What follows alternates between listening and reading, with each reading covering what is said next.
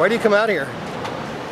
Well, I come out here to pray for the babies that are killed. I pray for the mothers who come out here. I pray for the pro-lifers who come out here.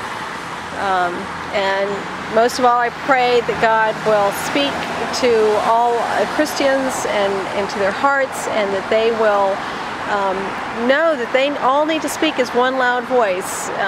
God wants us to end this. He could come down, he could obliterate the building right now if he wanted to, all of the abortion clinics.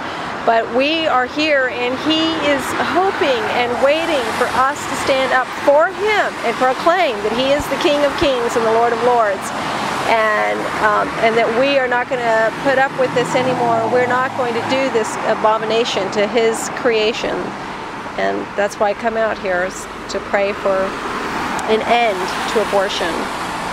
I'm standing in front of the abortion mill here at South Washington Street in Falls Church, Virginia. And I want to thank all of you who went out today to the abortion mills to pray for the unborn. This is one of the things that we have to do. As far as the monthly call for life, we ask only two things, two simple little things.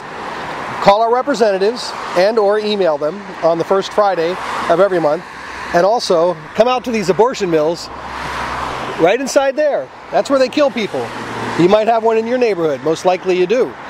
Easy to find. There are about 800 abortion mills in this country.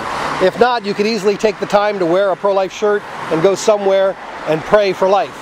So get involved, even if it's the most simple thing. Like I said, for those of you who already did it and went out to your local abortion mills, God bless you and thank you. We have to pray for the unborn. And for those of you who didn't or couldn't, figure out what you can do to get involved. We have a volunteer form on Pro-Life Unity. Go up at the top, prolifeunity.com, click on the link, it says volunteer. Let us know what you want to do. We'll help you get out there and help you help other people. We've got to do everything it takes to save the unborn. It's been 36 years and 50 million people have been killed by abortion. I think that we haven't done enough. I know that I do a lot, but I keep saying I haven't done enough because we're still fighting this battle. So get involved, do all you can, prolifeunity.com, and go to our new effort that we have, Organize for Life, oflusa.com. Organize for Life is encouraging everyone to get out and knock on the doors.